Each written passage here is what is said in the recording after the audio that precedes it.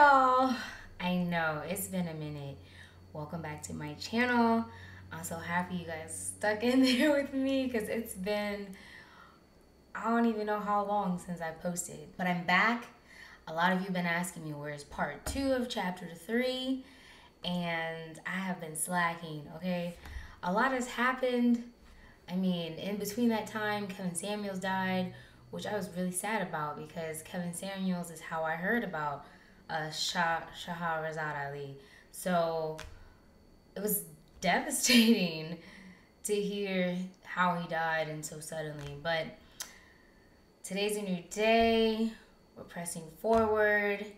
We're going to keep living our lives with intention and with purpose.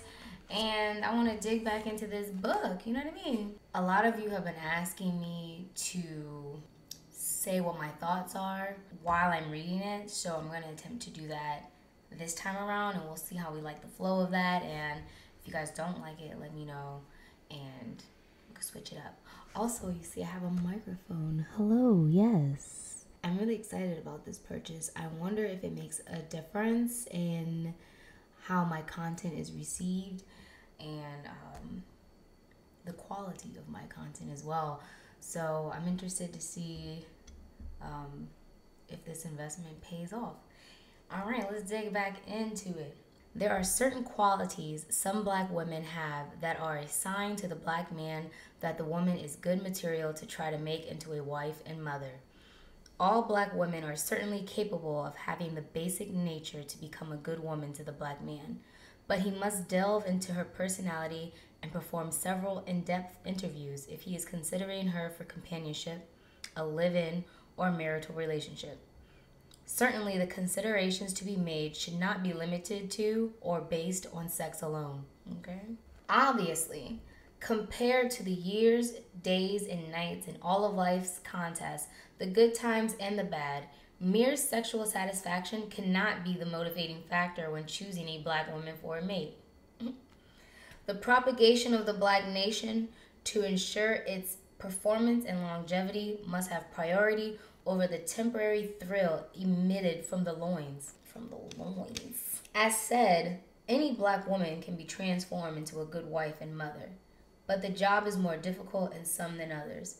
How much time and force the black man has to expend to create him a woman is dependent upon the level of understanding the black woman has. The black man must treat the black woman right and make her treat him right. The challenge is to subdue her and put her in her rightful place. And the responsibility is to rule the black woman and be in charge of her in a civil and loving way. I was about to say, like, I don't know how this sentence about to go, bruh. Subdue her, okay, in a civil and loving way. I can get with that. He must give her what she needs, which is quite different from what she wants. A good black woman does not come ready-made. The following hints are signs that a black woman will possibly make a good wife to the black man. All right, y'all. It's a list of 23 things. So let's get into it. 1. She is attentive and a good listener. 2. She enjoys going partying but has an equally good time at home. 3. She will have a strong spiritual commitment that helps her distinguish between right and wrong. 4. She will be partially modest in her style of dress. 5. She will like babies and children and include them in her life. 6. She enjoys cooking and preparing special meals or treats for the black man. 7. She will respect her parents, his parents, and older people. 8. She has good personal hygiene. The fact that that has to be put in there, come on sis, do better. For whoever doesn't have good personal hygiene, because come on now.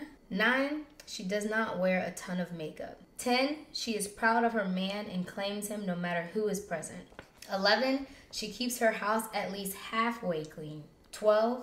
She is not a flagrant spender and almost manages her money. 13. She is trustful and freely expresses her sexuality and desires when in private with her man.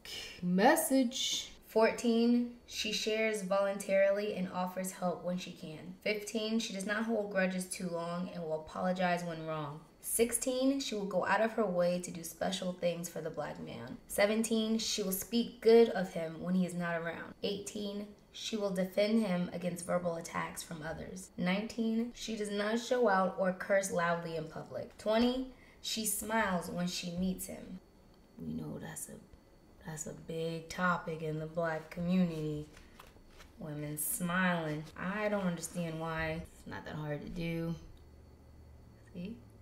I do it at work all the time, you know? Even when you don't want to smile, it's like, so easy. Anyway, 21, she controls her anger and does not go wild when angry. 22, she will take instructions on some things without being combative. 23, she's respectful of black men in general. Now, real quick, I don't think this list is actually, it doesn't seem like it's asking for a lot. Although it was 23 things, half the things should just come with you being a decent human being, in my opinion, but let's move on. The black women who choose to marry to have a home, security, and company, but do not wish to have a continued regular intimacy with the black man, have amazingly worked out a lifestyle whereby they live with the black man in the same household but do not have sex with him. They choose perfect opportunities to implement this program, such as 1, immediately after she has had some type of operation or baby. 2, after or during some heavy emotional trauma. 3, after an accident of some sort or a back problem. 4, by claiming that intercourse is too painful. The black woman, counting on the black man's ignorance of certain female medical problems, will use these illnesses, real or imagined, to deny the black man sex. Some black women do not enjoy sex after marriage or hate the thought of it after having children, will perform all the other wifely duties except having sexual intercourse. This marital agreement to live out the marriage without sex is strangely accepted by some black men. The women who practice this forgery ignore or pretend they do not mind their husbands seeking sexual gratification elsewhere. I'm not married, so I can't really speak on, sexless marriages, but I would imagine it wouldn't work for the long term. But like I said, I'm not married. In other not as drastic couplings, the woman will just pretend she is on her period, complain of a severe headache or weariness, play like they are asleep, wait until the man goes to sleep before getting in bed, wear bulky hair rollers and cold cream on their face, or if forced, they will consent but just lie there and be a non-participant in the act. All of this is done to discourage the black man from approaching her for sex. As a last resort, they make him beg for it and still say no. That sounds depressing, actually. Some of the women brag to each other about the tricks they employ to get out of having sex with their men. Since the full indoctrination of the women's rights movement, some black women have commenced to refusing to give up their maiden names to accept their husband's name after marriage. It is also another statement to demonstrate to the black husband that by refusing to give their family name and accept his as the tribal leader, they are exerting their individuality. It is also a public reminder to the black man that he does not own her. This system is especially popular among the so-called professional or corporate women. They believe they must maintain a separate identity in order to get credit for what they do. Dang. Every once in a while, a rebellious American black woman will marry a man from one of the African nations or the Middle East. Miraculously, she treats him like a king. She alters her wardrobe, diet, hair, or other to make sure she is in line with his requirements. The African man does not reign over the American black man. He is not better looking, and the African man is not more intelligent. The African just has another idea, so he functions on that. His idea, which is incorporated into all of his activities, is that he is the boss, and the woman must do as he says. He does not deal with any doubt about it. He is firm and confident, at ease with the idea that he has the authority and superiority over his woman. By dealing out that mindset, he is able to be successful with the American black woman. It is not true that when opposites attract, they are able to live in peace and harmony. Peace and success comes from two people who are very much alike, people who are attracted based on similar needs and ideas. If the black man's woman disagrees with him on his basic principles concerning lifestyle, priorities, and goals, he will not be happy in his relationship with her. The black man takes a big risk and a time-consuming chance by assuming that he will be able to sway her to his way of thinking as time goes by. At first, the differences may seem amusing or challenging, but as the seriousness of life prevails, he will find that it is no fun being with a woman who disagrees with him. But the risk can be minimized by interviewing the black woman about her own ideas and finding out why she thinks the way she does. I agree. Black men could find out a lot about the woman they're with, and black women, if they just did their due process. But this is coming from somebody that's had failed relationships, and obviously I didn't do my due process, my due diligence, so it happens, right? The black man must not be impressed with the initial behavior presented of the black woman when he first meets her. During the heated period of getting to know each other, the black woman will pretend that anything the black man says or does is okay.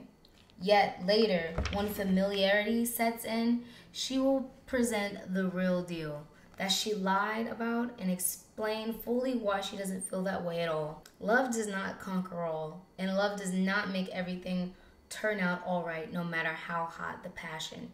No matter how good the black woman looks or what she has, if she is not on her black man's side and supportive of him, then she is not his woman.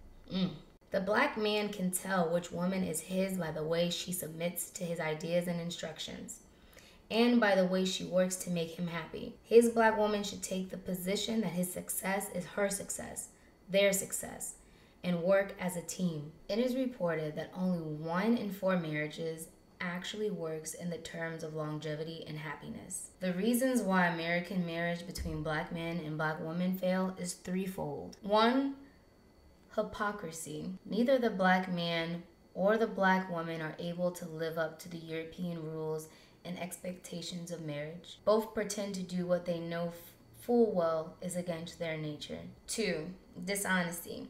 The black man, because of the uncompromising rules of monogamy, is forced to lie to his wife because if he tells her the truth, it will put his home in hell and jeopardize his peace. 3, disenchantment. The black woman mainly suffers from disappointment and dissatisfaction when her unrealistic dreams of marriage are shattered. She has been taught to expect the impossible, and when it does not materialize, she becomes despondent, and her disenchantment colors every aspect of her marriage. It does not turn out the way she imagined or the way she was told it would be, and she does not have a plan B, so she becomes hostile.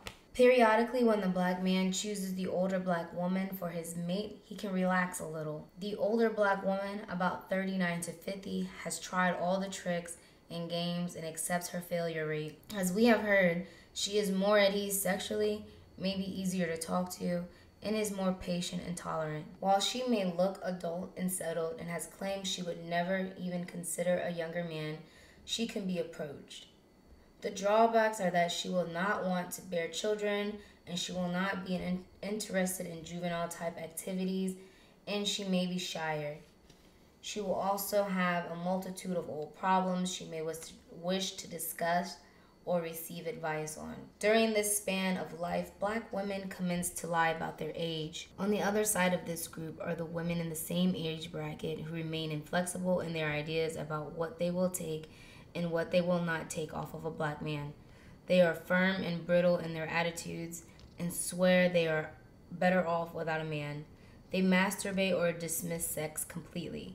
This alone makes them bitter and hostile. They might return to school or take up a hobby or become submerged in church activities. She is considered by those who don't have to live with her a nice woman, a decent woman.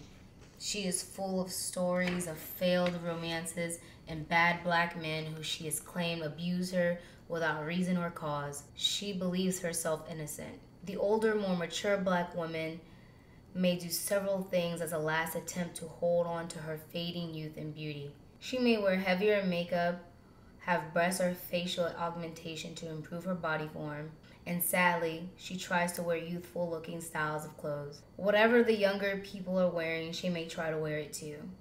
She will also try to fix her hair in a more younger looking style and reveal more of her body with low cut tops, shorter skirts, midriff blouses, low in the back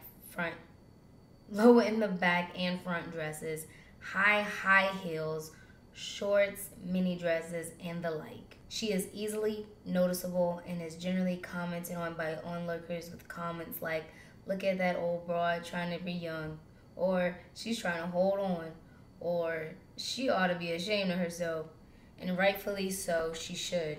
We know them. I mean, just go look at social media. 39 to 50.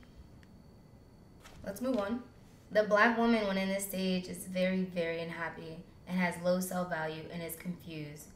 She believes that the only way she can attract a man is pretending to be young, and she is mentally blind enough to believe that she can get away with it and that no one can see that she is old trying to be young. She thinks that how she dresses or dances will make her accepted by men. She does not know that each stage of life can be beautiful and content if she thinks right and behaves in such a way as to be viewed as beautiful. The older black women want to be young, and the younger black women want to be old, so it seems. Woo! We're just getting started. I really love that I have a microphone. Alright, she's breaking down in this next segment. Well, she's going to be talking about the elderly black woman, which is ages 55 and up, and then we're going to end it on the topic of divorce, and that'll be it for chapter 3. All right. The elderly black woman, aged 55-ish up to 100. The senior black woman, if she chooses, can be beautiful. If she has taken care of herself physically, eaten properly, had minimum substance abuse, and had pleasant positive thoughts, she is beautiful. If she has had a man or still has one, she looks even better. If she has been a bona fide hellraiser, is disappointed in her man, her children, and her life, her condition will reflect that accordingly. If she is regretful of her life and has bad memories and grieves over them, she will relate her misery to anyone who gives her an ear. Often the disappointed old black woman can be found in the community warning the young girls, "Don't let no man make a fool out of you," or "All men want to do is use you," or "They only want one thing." She might even further tell them, "I didn't ever get anything out of it anyway." She is a sad sight. She will brag on how she always been headstrong and determined to do as she pleased. She did, and now she is alone, sorry that her life has passed and wishing she had another chance to do it all over again. The ones of them who are married and have been basically happy for many years, who still enjoy the youthful benefits of sex, will be glowing and satisfied. She will dress better, take care of her hygiene better, and be pleased with herself and her life. She has pride, and she is respected for her intelligent knowledge and advice to the young. The older black woman who is dissatisfied will have a face that looks defeated, weary, and worn. Her flesh will hang looser on her bones, and she has wrinkles from her permanent frown and bad ideas.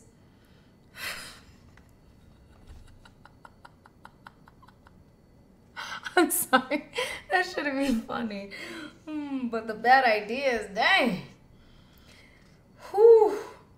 She may be careless about her clothes, her home, and will talk to herself, a habit she develops out of loneliness or a breakdown of her mental abilities. Unfortunately, sometimes the older black woman will give negative advice to her granddaughters about how to treat their man. They advise them to live their own life. Don't get tied down to one man. Keep something for themselves and go when he goes. They might even explain to other young women about how they were such a good wife for 30 to 40 or 50 years and didn't get anything for it. It is not exactly plain what the older black woman expects from being a good black woman. There is no other reward except for the satisfaction of knowing she performed a job well done for a deserving black man and herself. The older black woman also sometimes thinks the modern black woman has more privileges than her because she has the option of doing worldly things other than getting married and having a family. She admires the idea of independence and wishes she had thought of it. Another group of older black women are equivalent to the dirty old man, and she is obsessed with sex, discussing it per se. The older black women can be just as rebellious as the younger ones. They watch and play a lot of petty childish games and complain a lot. She is also more prone to want to accept being elderly or infirm. She is quicker to accept the idea that she has already lived her life and now she can settle down and stay home most of the time. The black man clings to life to the very end and wants to enjoy the excitement and the activities for as long as possible. His woman will remind him that he is too old to do this or that, and he should sit down somewhere and let the young people take over. She wants him to believe that he is old so that she no longer has to worry about him being attracted or attractive to a younger woman. Even in the older stages, the black woman persists in trying to block the black man from pursuing other women. It makes her bitter and vindictive. It makes him tired. Divorce. As we all know, the black woman becomes very vindictive and hostile when she's divorcing the black man. Generally, no matter what the reason for separation. She is not concerned with an amicable parting, and she is not concerned as to whether or not the black man has enough funds left to live on or to remarry and start another family.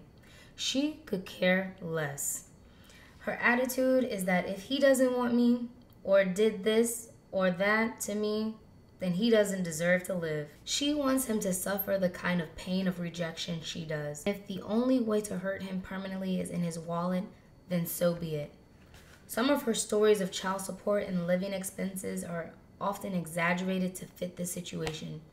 She wants the black man to pay for not being with her.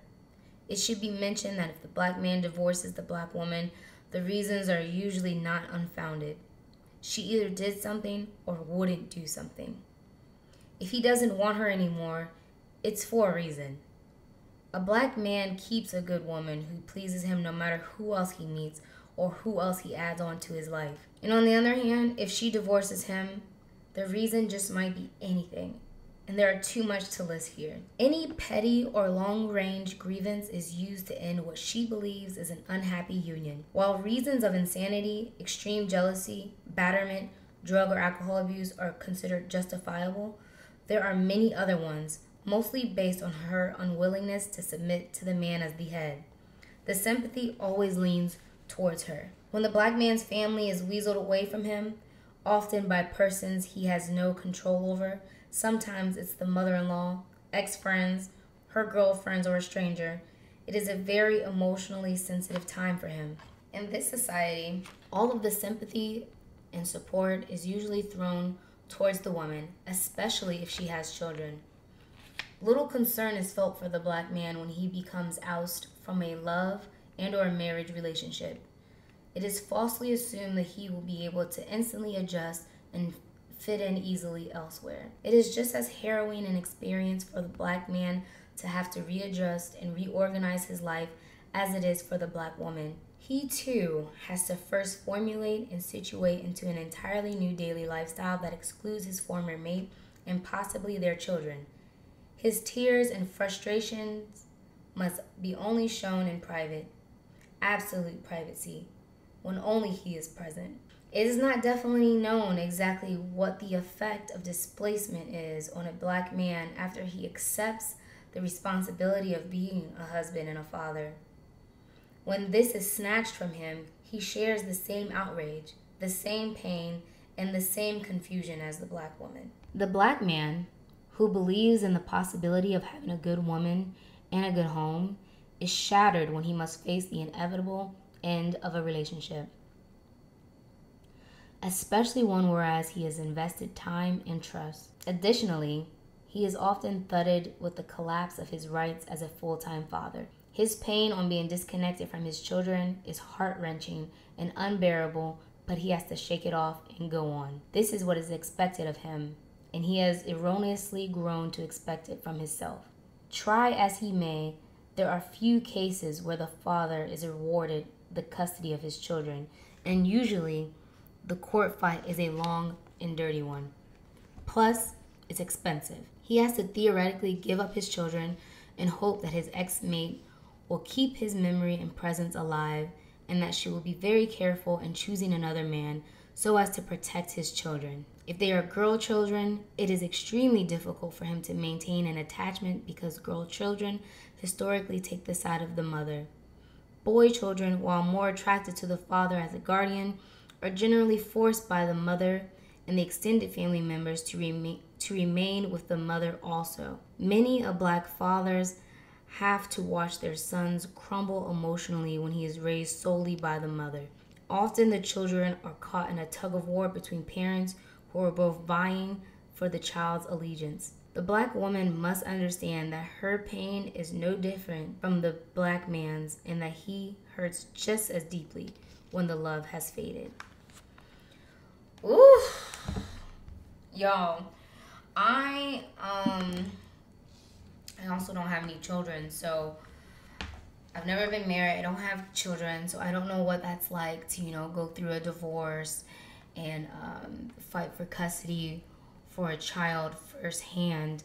But wow, what a crazy ending to chapter 3. I definitely agree with her on the list of things to look for in a wife. And I also believe that it is the man's responsibility to vet the woman that he's dealing with. But also at the same time, we deal with a lot of women that are putting on a front and they're putting on a mask. And when she said not to take the first behaviors, well, some people can hold those behaviors for a long time now, and that's scary. So I'm not really sure what questions men should ask to get to know a woman and to figure out if she's authentic or not. I feel like it boils down to the values and how she's raised, because maybe meet her family early, see how that dynamic is, because nobody's gonna tell on you more than your kinfolk, you know what I mean?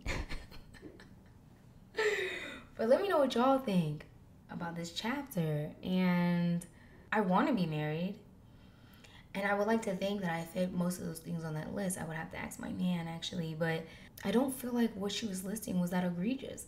I'm still waiting to get to the part of the book where people were just so up in arms about what she was saying, because so far what I've been reading has not been egregious at all. It hasn't been too far off even for our times, which is crazy, because this was published in the early 90s, so she probably wrote it in the late 80s. That's crazy. But anyway, you guys, let me know what you think, and thanks for watching and rocking with your girl and sticking with me for so long, because my content's been all over the place. But I think I'm just gonna keep digging into this. Somebody asked me if I have the Black Woman's Guide to Understanding the Black Man. I do. I will be reading that next. So tell all your friends, send this clip, or not this clip, send this link to them if you want them to get into reading this book, or if they don't want to buy the book and they just want to get the synopsis of what's going on in here, because I'm highlighting a good chunk of it. Like, I want you guys to know, like, when I'm skipping out on stuff, I'm not skipping out on too much. I'm giving you a good meat and potatoes here of a breakdown. So yeah, thanks for watching. I appreciate you guys so much, and you guys stay blessed. Bye.